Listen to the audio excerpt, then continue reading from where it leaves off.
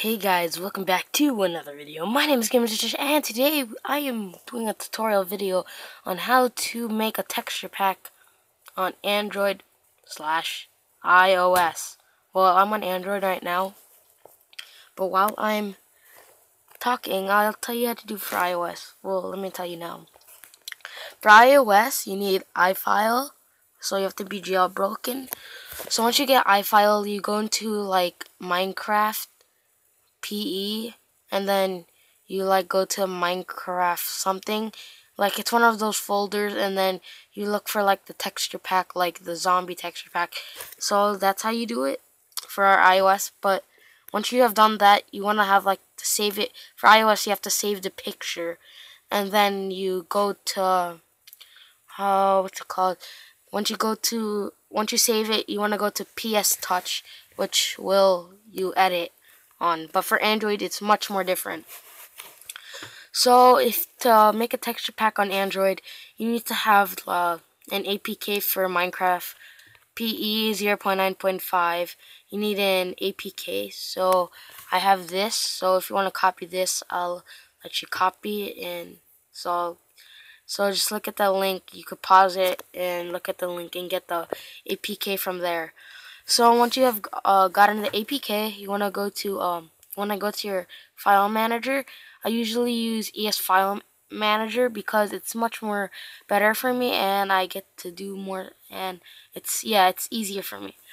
So once you see this APK right here, you want to hold it for ES File Manager, and then you want to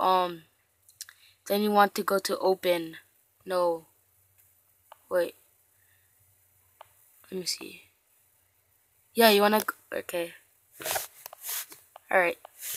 So you hold it down, and then you go to open, and then you go to ES zip.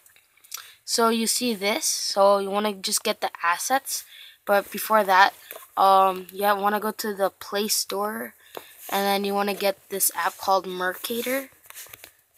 So once you get Mercator right here, by Zui Zhang. So this is how it looks like, Mercator. So once you have gotten this one, you also want to get this other one, which you're going to retexture the texture pack. To retexture it, you want to get ISOPix pixel art editor. So this is what you're going to use to edit. So you see that you're going to edit with this one. So once you have gotten that, you can go back to your file manager, and then you want to go get the assets and extract it to. And before that too, you want to go to the Mercator apps, because it's gonna have there's gonna be a file in your file manager once you open it. So if I can find it, there's a Mercator. Oh, it should be in here. Mercator. Nope. Alright, it should be right here. So once you get Mercator, once you open that Mercator, you want to go back to your ES file, your file manager, and then once that's done, you want to put this assets folder into where is it? Oh yeah, you want to put it in the Mercator folder. So if I can find it, so it's right here, and so you want to extract it to there, and then when you go to Mercator, you want to go to, if I can find it again, alright, Mercator right here. If you see this, I was trying to make a PvP texture pack with faithful texture pack, and I kind of did. Don't worry about this, or this. I could just delete that. Alright, so you want to create a new folder. So So you want to create a new folder called input, and another folder named output. Alright, so once you have made these two folders, you want to go to assets, images, and then you want to if you're going to retexture the items, you're going to need items opaque PNG, terrain atlas, all the terrain right here.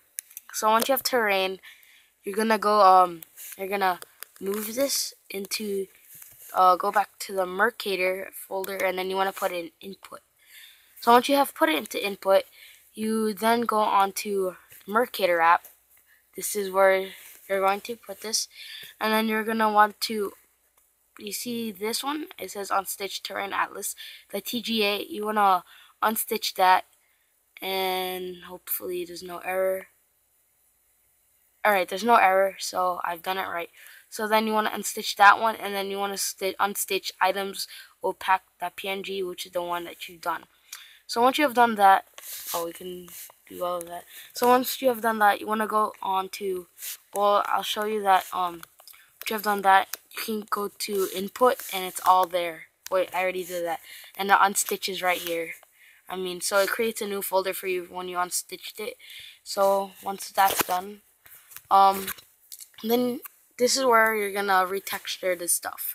So once you have gone to ISOPix, go on ISOPix as you see, and let's find an item that we can retexture. So let's load the image, and then okay, so we can go to unstitch, and then you can go to blocks, items. Alright, so let's say I wanna retexture the cake. So this is how the cake would look like. And if I wanted to retexture the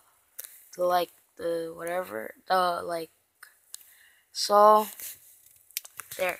So I have this kind of color that I want. So this is where you're gonna retexture the texture pack. So you're gonna this is where it goes. So when I get put like that. This is just an example, and then you want to if you want to retexture it. So like if I wanna put this cake into kind of bluish, and then I press OK, and then I could outline it. So let's outline this to be like a kind of cake. Okay, almost there.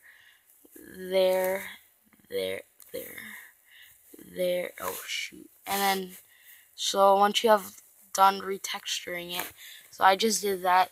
So once you're done retextured the thing, you want to go to file and then save the image, and then save, and then you're gonna okay, because it's gonna overwrite.